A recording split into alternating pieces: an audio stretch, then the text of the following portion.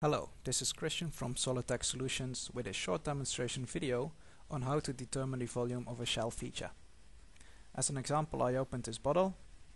What we're going to do today is we're going to determine the inside volume of this bottle. There are several ways of doing it. I'm going to show you one way right now. Very easy. Scroll back before the shell feature. So I've got a solid body over here. You click on mass properties, write down this volume. After that, we're going to determine the volume after the shell feature. So again, mass properties, write down the volume over there, subtract both values, and we've got the volume of the shell feature. However, sometimes with some more complex models, this is not the perfect or the correct solutions, because we've still got some features after the shell feature, which include a thread over here, which is not taken into account when we do it. We determine the mass, or we determine the volume before and after the shell feature. So what I'm going to show you guys is another way of working around this.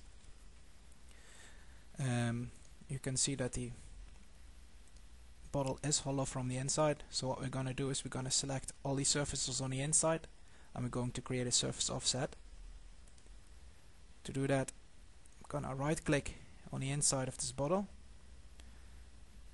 extend this menu and select connected faces. From there you have several options. I'm just going to select all faces internal to the feature, which are 26 faces. From there I'm going to insert, surface and select offset. Now we don't want any offset, so I'm just going to fill in 0 inch, select OK. Alright, so now what happened is we have two bodies. We've got a solid body and a surface body. I'm going to turn off the solid body so that we're left with the surface body. Now if you look over here, you can basically see that it's a surface with 0 thickness. It's pretty hard to see. Now, next thing we're going to do is we want to create a cap on top of this bottle so that the surface is closed all the way. So I'm going to select the edge, go to Insert, Surface, Planar. We already selected the edge, so I'm just going to click OK and place the little cap on top of the bottle. Alrighty. Last thing that we need to do now is we're going to create a solid of these surfaces and we're going to knit them together with the knit feature. So again, we go to Insert, Surface, Knit. It asks us to select the surfaces. We're going to select the bottom part and the top bit. Don't forget to tick the box here, try to form a solid, because that's what we want. We click OK. Now we're left with two solid bodies, so this worked out pretty well. We've got a revolve, which is our original bottle.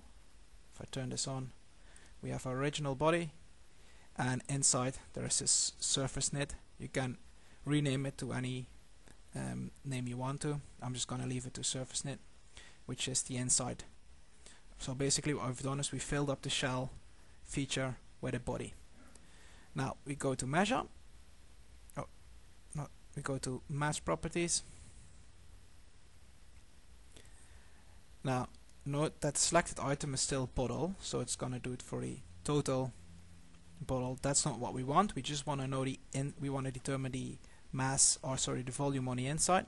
So what I'm gonna do is gonna right click in the screen, clear the selection, and we're gonna select only the inside bit, which is the surface knit. If you renamed it, you have another name here.